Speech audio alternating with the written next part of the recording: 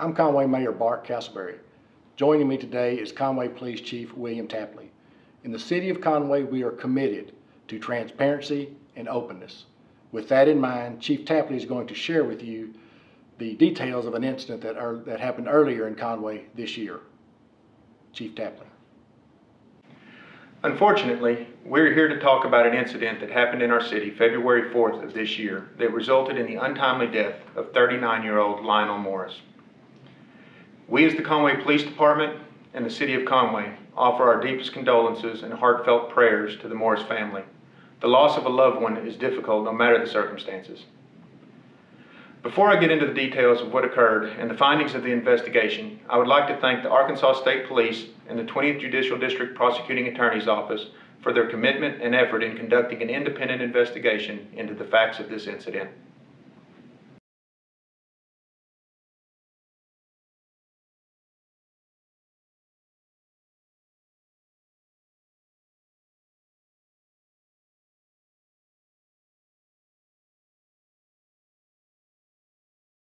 At 4:25 p.m. on February 4th, Conway Police received a call about a shoplifting in progress at Harp's grocery store on East German Lane. On arrival, officers made contact with two people who were identified by store employees as the shoplifting suspects. After the concealed merchandise was located, officers proceeded to ask both of them to place their hands behind their back. The woman, Brandy Arnold, was placed under arrest, while the man, later identified as Lionel Morris, ran from officers to avoid being taken into custody. Officers caught Morris inside the store and a struggle ensued that lasted approximately 6.5 minutes. Gotcha. Help me! Help me! Beat me up! Stop! Okay, you got me. Let go. Stop. One thing I gotta do. One thing.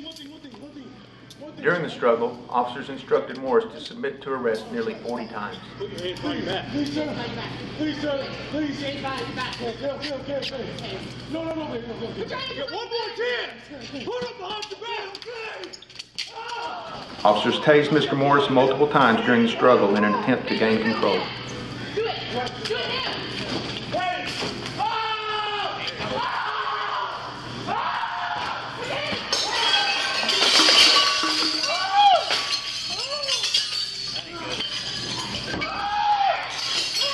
During the incident, Morris said he was in medical distress while continuing to fight for several minutes.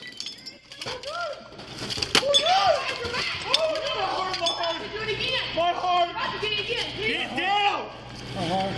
Put your hands behind your back. Oh my God! Help me, please! Help me! At one point, Morris reached for a knife clipped to his pocket. As the struggle continued, Morris dragged one of the officers to the ground, positioned himself on top of the officer, and placed the officer in a chokehold.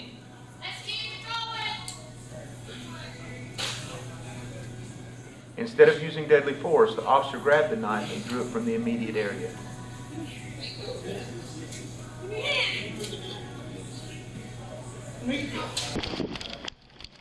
Approximately 5 minutes into the struggle, more officers arrived on scene and were eventually able to subdue Morris and place him in handcuffs. Get in here! A call for emergency medical services was made by officers before handcuffs were secured. Hey, where's he bleeding? His face. I'm gonna get Madison around.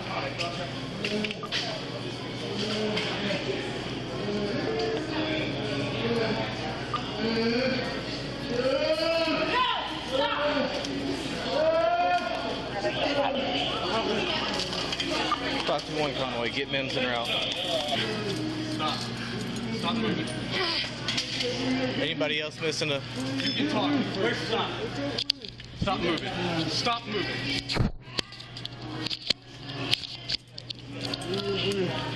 Did you already check 15? No. You can talk, you can breathe. Chill out. We got an ambulance.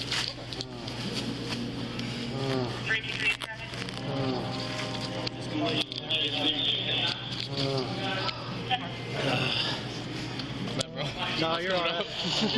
It was on the back. Yeah. Get away from Yeah, that was there. Whoever's taser that was, I told him to turn it off. Like right there, my hand's right there, so turn it off.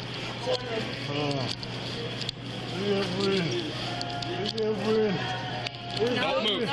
I said don't move. Put your Stop head down moving. and be still. You Stop understand moving. that? Put your head back on the floor and straighten your leg out. No. Stop moving. Put your head down and be still. I think I might have done that. You got hand sanitizer? Ma'am, give me hand sanitizer. Yeah, can you get Prior to medical personnel arriving, Morris was placed in a recovery position and began receiving treatment for injuries he sustained during the struggle. Medical professionals arrived and took over care and treatment. Oh, yeah. Unfortunately, Mr. Morris passed away during transport to the hospital.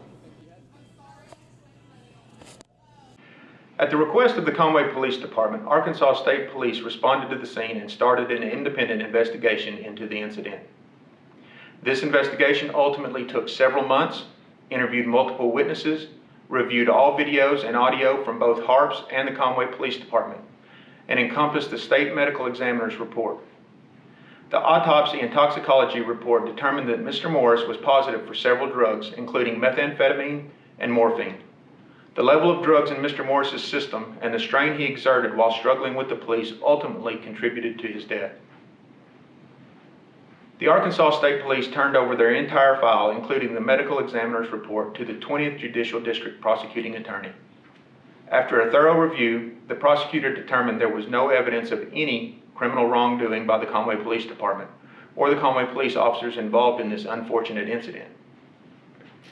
Now that the independent investigation has determined that officers did not cause Mr. Morris's death, an internal professional standards investigation will proceed in order to further review details of the case and to determine whether there were any policy or rule violations. People may view aspects of this incident and be disturbed or uncomfortable. I understand. Use of force in any situation is uncomfortable and should always be analyzed to determine if things can be improved upon. In reviewing this incident, I recognize that there are things as a police department we can do better, and these are things that we will do better. In closing, I once again would like to express our sympathies to the Morris family and all others impacted by this unfortunate incident.